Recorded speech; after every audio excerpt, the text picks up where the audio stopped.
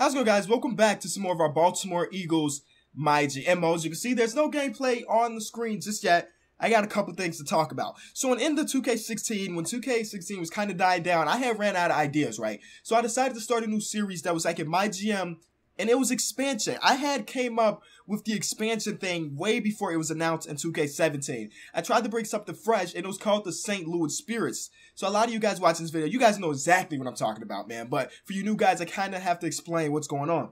So what I did, instead of taking a normal approach where I show you guys gameplay from my MyGM and just talk over it, I decided that I was going to be a radio host. Now, in the old episodes, it was the St. Louis Spirits, so I was a fan of the St. Louis Spirits, and I was a radio guy, and I talked about what was going on in St. Louis as far as basketball. We had guests on, and just different stuff like that. Now, yesterday I posted a video of our new MyGM series of the Baltimore Eagles, and one of the top comments was like, "We want the radio show back."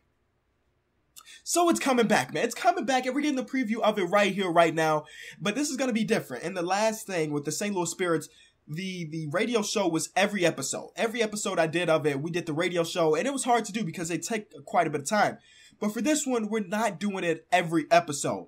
So on the thumbnail, there's going to be a mark. I don't know what the logo is. I mean, it's going to be on the screen right now, but I haven't made it just yet. We're going to put a logo in like the corner of the video so you guys know when is the radio show going to be on, or if it's going to be a normal commentary with me. Now, I feel like this is going to be good because it kind of takes a little pressure off of me trying to provide new ideas for the radio show. Because you think about it, think about the guys that do radio or do like daily news things, like daily news when it comes to NBA. We're talking about like Skip Bayless, First Take, all those type of things. They have to entertain you every day with different topics. Now, that was actually really difficult to do with the St. Louis Spirits today because I don't know, I feel like I just exhausted all the ideas. But I wrote a bunch down before 2K17 dropped, and I had planned on bringing this all alone, but I kind of want to see how you guys are going to take the normal type of videos before I brought back the radio show.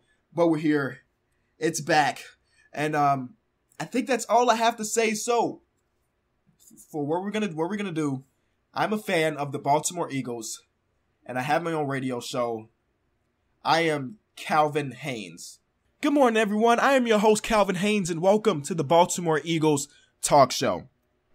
Eagles Talk is what we're going to call it until somebody comes up with a more creative name.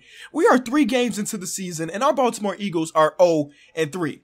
Now, really, I did not expect anything less because this is a new team to the league with a bunch of young players who have really, a lot of them don't have much talent, if we're being completely honest with each other. So 0-3. But we have yet to play a single game at home. You know why? Because the arena just isn't done just yet. Today is November 1st, and the first official home game is scheduled for tomorrow, and we're not even sure if it's going to take place. Now, it may just be postponed to later in the season, or we may have to fly out to Denver to play. But either way, we have a game tomorrow, and hopefully it's in our own arena. So 0-3. Let's break down these first couple games. So you guys saw the first game against the Milwaukee Bucks. It was an all-out shootout. The final score being 114 to 147 or 147 to 114 because you got to put the winning team first. And honestly, we caught a big fat L. Michael Carter-Williams pretty much had one of those type of games where he had in his rookie season, putting up 26 points, 6 rebounds, and 10 assists. They also had a lot of help from Chris Middleton, Greg Monroe, Jabari Parker. All these guys just pretty much had a field day on our young team. But when we look at our side of the ball, it was just an overall all-score night. I saw a lot of good things, and I saw a lot of bad things.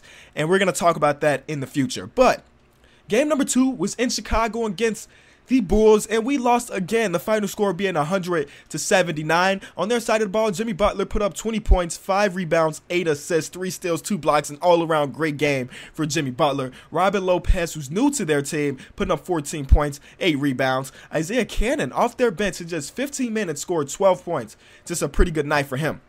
On our side of the ball, we had Norman Powell coming off our bench, averaging or putting up 16 points, 6 rebounds, 3 assists. He actually has been playing really good off our bench, and I'm hoping that Kevin McHale eventually gives him that starting position because we'll talk about in game number 3, he had a field day.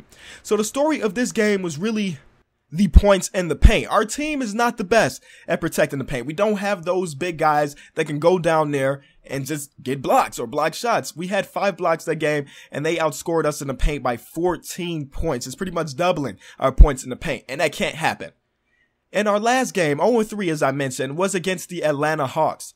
Dennis Schroeder, new starter for their team, put up 21 points, 5 rebounds, 7 assists, while Paul Millsap had a double-double with 15 and 15. D8, I almost said D12, but D8, Dwight Howard doesn't call him that because D8 just doesn't flow right. 8 points, 12 rebounds. Now, on our side of the ball, Norman Powell, as I mentioned, off our bench, 22 minutes, put up 35 points. I'm hoping that tomorrow when we see this team take the floor, he'll be in the starting rotation. I don't know where he's going to be. Allen Crabbe only put up 4 points for us, and he's not having the best shooting season so far. So maybe he takes Allen Crabbe. Maybe they switch roles a little bit.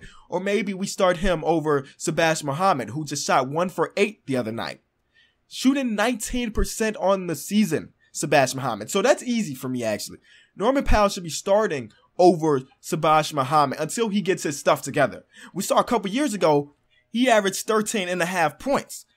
Now, believe it or not, he's kind of a veteran guy in the locker room. This team is so young. Shabazz Muhammad being just 23 years old, he's one of the veteran guys because he has 3 seasons under his belt.